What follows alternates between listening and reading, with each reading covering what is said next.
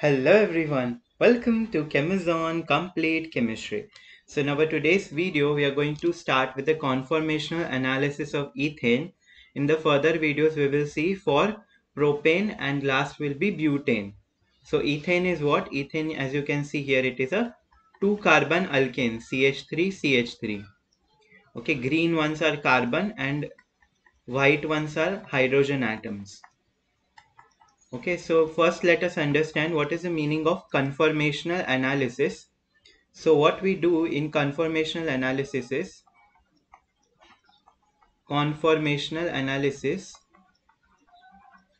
we calculate the strain energy of, okay, we calculate what? We calculate the strain energy that we had already seen in our last video. How do we calculate strain energy for conformations in the previous video? Okay, I will provide the link in the description if you have not watched that video. Okay, how do we calculate the strain energy in conformations? So what we will do, we will keep, there are two carbons next to each other, that is adjacent carbons. We will keep one carbon, let's say this backside carbon will be same, and front carbon we will rotate by various angles like 0, 60, 120, 180, 240, 300 and 360. So we are rotating it by plus 60 degree, plus or minus. We are considering here clockwise rotation of 60 degrees, and what we will see the strain energy at all the steps. We will see the strain energy of all the steps, and then we have to plot a graph of strain energy versus, here we have the dihedral angle. What are these degrees? These are the dihedral angle. What is dihedral angle? That also we had seen. That is the angle between the two bonds. Let's say this CH, front CH bond, backside CH bond, and this CH bond. Okay, the two angle between the two bonds is nothing but this is called as a dihedral angle. Okay, so let us start how we do. So what we are going to use, we know how we can use this table of strain energy where there is HH eclipsing, HCH3 eclipsing, CH3 eclipsing and CH3 gauche conformation. This we had already seen. How do we calculate the strain energy? So let us start with the eclipse conformations, that is 0 degree. Okay, dihedral angle is 0. So this is the front carbon CH3, this is the front carbon, and back carbon we denote by a circle, big circle. So angle is how much? 0. So we will draw like this. This means the dihedral angle is 0. This is which conformation? This is eclipsed conformation. Why I am calling this eclipse conformation? Because the front hydrogen atom, that is exactly in front of the hydrogen atom attached to the second carbon. Okay, so this is eclipse conformation. Now what we will do, we can keep the backside carbon. Let me number the carbons. Let's say this front carbon is 1 and back carbon is 2. So what we will do, we will keep C2 as constant. Okay, and we will rotate only across the front carbon. Okay, C1. Okay, so first let us rotate by plus 60 degree. So what we will get is plus 60 degree means front carbon we are rotating. Okay, back carbon will remain as it is. So what we will get, back carbon, let us draw first as it is.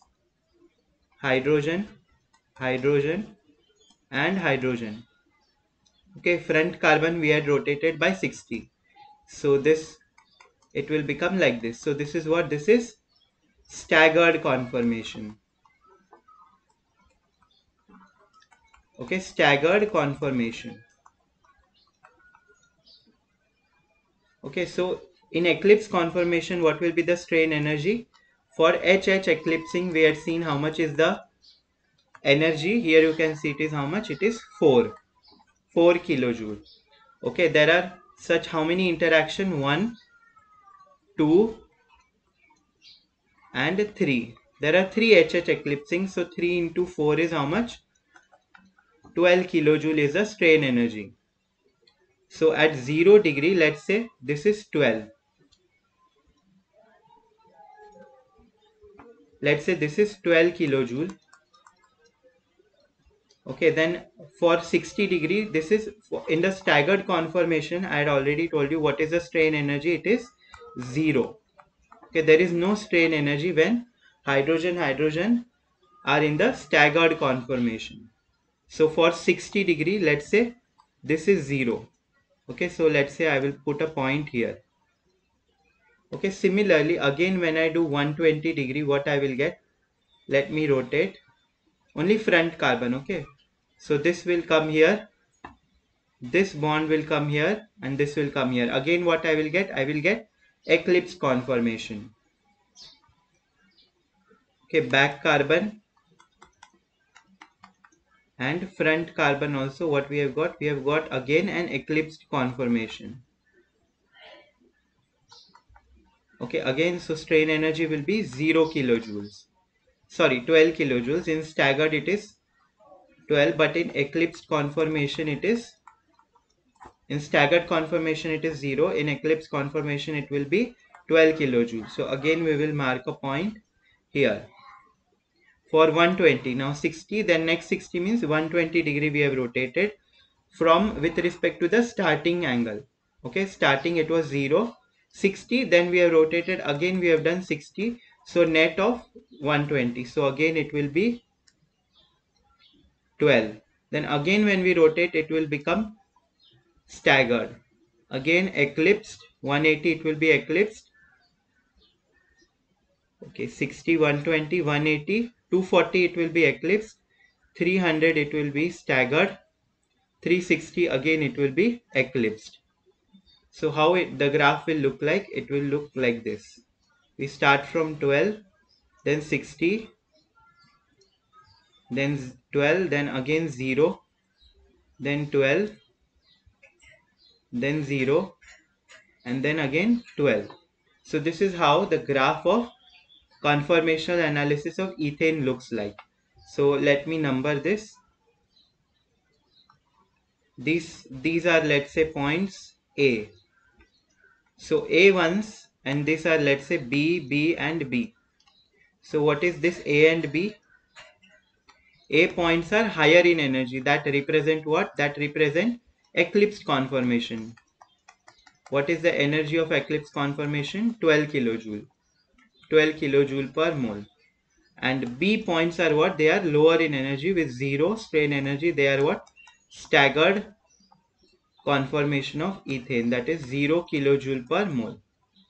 Okay, so in this way, when we plot a graph of strain energy or potential energy of a molecule versus the dihedral angle, this plotting of graph, okay, first analyzing the energy of all the conformers and then plotting this energy plot, this is called as conformational analysis of ethane.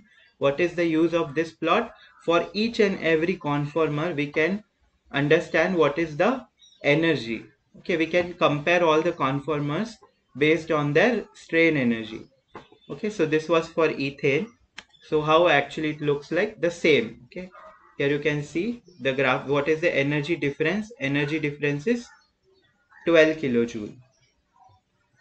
Energy difference is 12. This is 0 kilojoule per mole, and these are eclipse conformers are, eclipse conformation is 12 kilojoule per mole. So energy difference they have written is 12 kilojoule per mole. So this was for ethane. So here we come to the end of today's video. In the next coming videos, we are going to see the same analysis for propane, that is 3 carbon alkane, and then for butane, that is 4 carbon alkane. I hope you have understood how we get this graph. Thank you so much.